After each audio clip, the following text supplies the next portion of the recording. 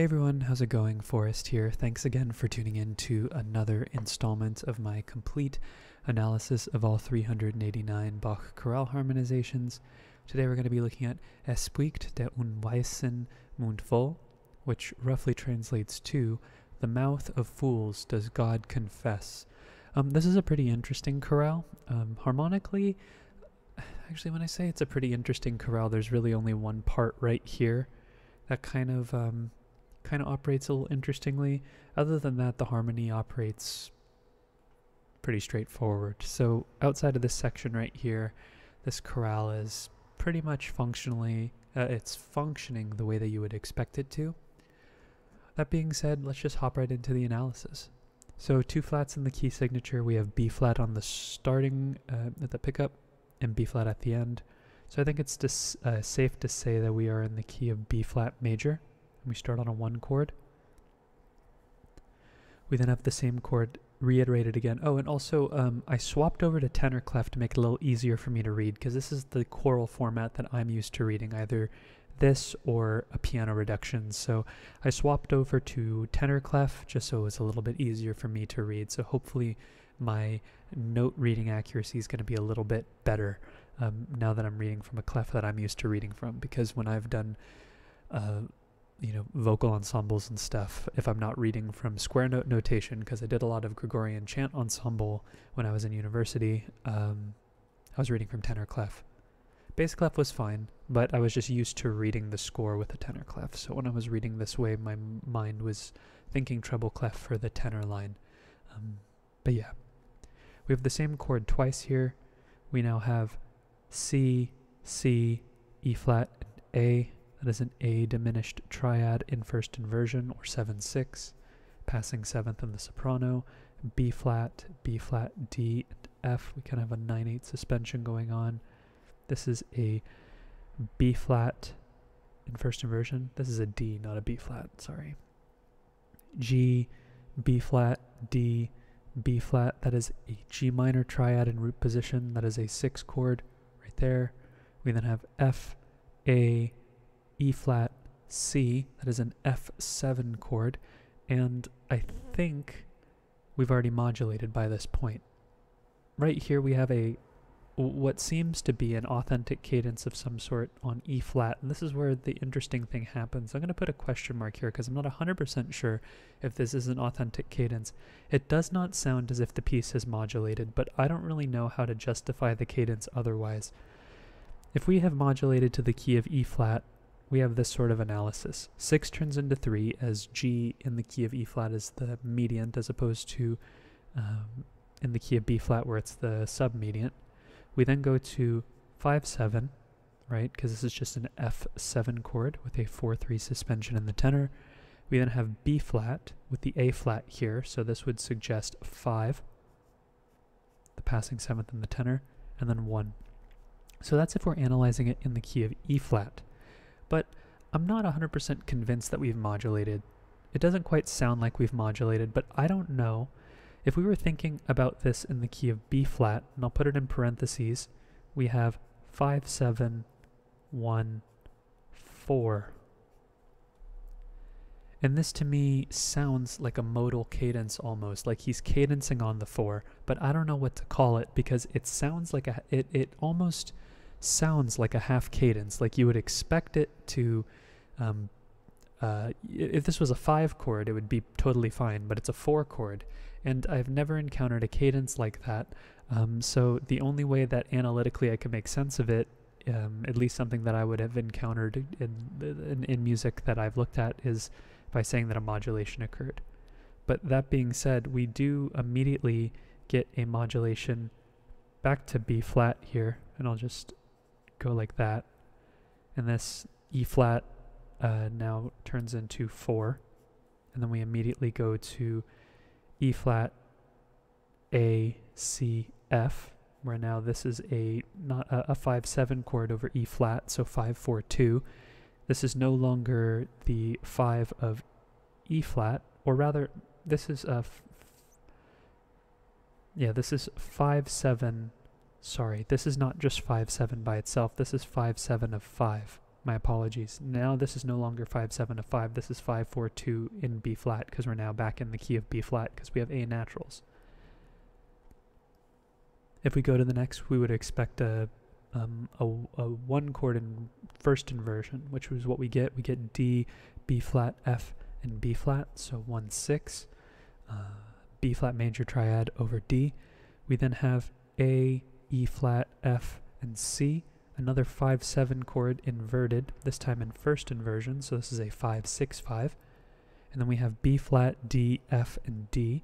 That is a one chord, a B flat major triad in first inversion. We then have E flat, B flat, G, and E flat. That is a root position E flat major triad, or a 4 chord.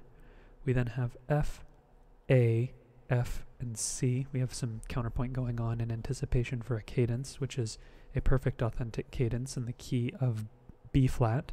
So this is just a 5 chord. 4, 5, 1. B flat, D, F, B flat. Pretty common formula, 4, 5, and 1. It doesn't get more standard than that.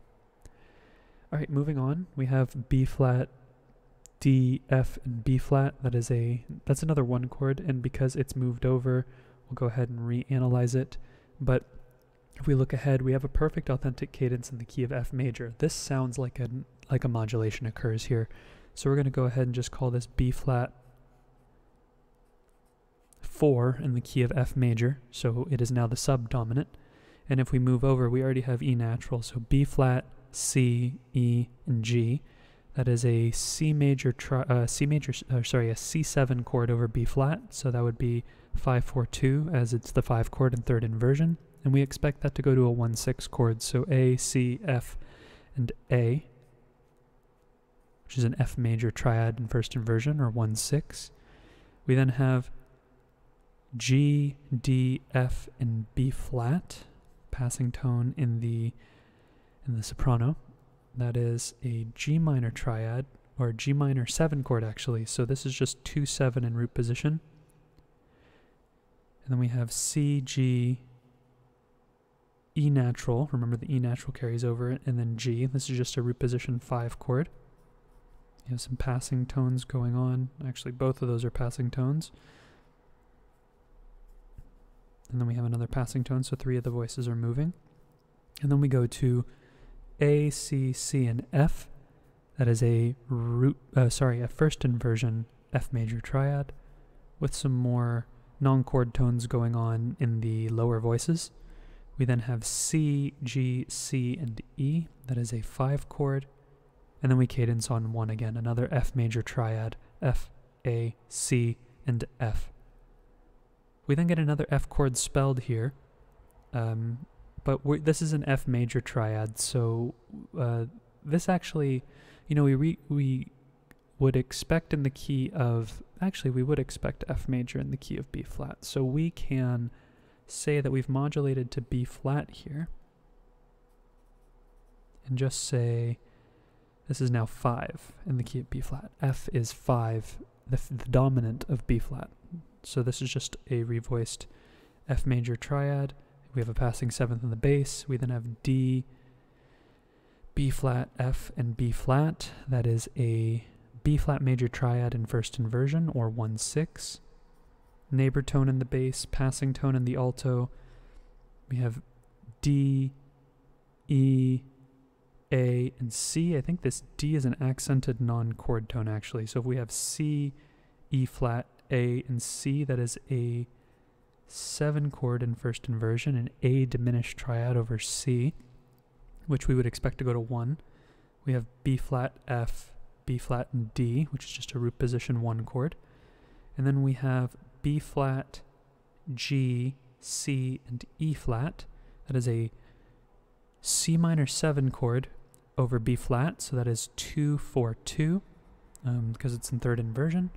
We have some passing tones in the lower voices, some more counterpoint in anticipation for a cadence, which sounds like imperfect authentic cadence because we don't have the tonic in the soprano. B flat, F, C, D. I think this C is obviously part of a suspension. It's part of a 9/8 suspension. So it's just a 1 chord in root position here. So 1, 2, 4, 2, 1.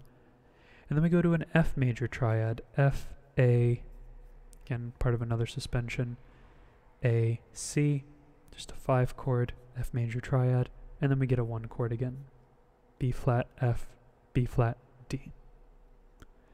Okay, we're getting ready for our final cadence, which is in the key of B flat major again, but this time it's perfect authentic. We have A, F, and C.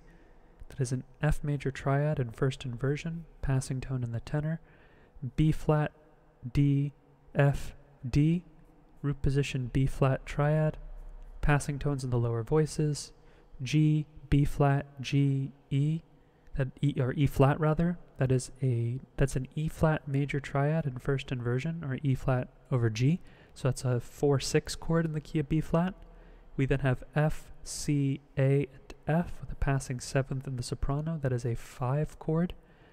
And we would expect that to go to 1. B flat, C, F, and D. So the C is part of a suspension over the B. We have this cool 2-1 suspension here where like a unison's actually happening between these two voices. So that's just a 1 chord. And then we have F, B flat, F, and C. Again, another suspension. It's this A we're looking at right here. It's just a 5 chord. And then we have, again, another F chord, F, A, F, and C. And then we cadence on B flat. So it's a big 5-1 cadence with the B flat in the soprano, making it a perfect authentic cadence. Again, another quick chorale. I've been looking ahead at the chorales that I'm going to be analyzing, and the majority of them are around this size, so I don't want to get super spoiled when the longer chorales get reintroduced to the mix, but it's definitely been nice schedule-wise to only have to worry about these smaller chorales. All in all, the only thing I'm not certain about is this section right here. I think my analysis is fine, but really, if anyone knows what a cadence is called when you cadence on 4, as opposed to cadencing on with 1 going to 4. I know 4 going to 1 is a plagal cadence, but this is like a reverse plagal cadence.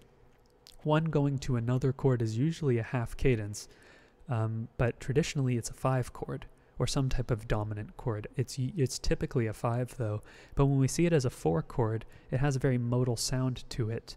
And I kept listening to it, and sometimes it sounded like a modulation, most of the time it didn't. So I'm not 100% certain, but to keep my analysis consistent, it really did sound, it really did sound like it didn't modulate, but the analysis reflects that it does, because really I don't know what else to call this modulation. So I think either analysis is right, either this B flat one in parentheses or this E flat one that's on top of the parentheses. Either way, it was a fascinating chorale, if anything, just for that little section, and I look forward to tomorrow's analysis. Thanks for watching the video. Take care.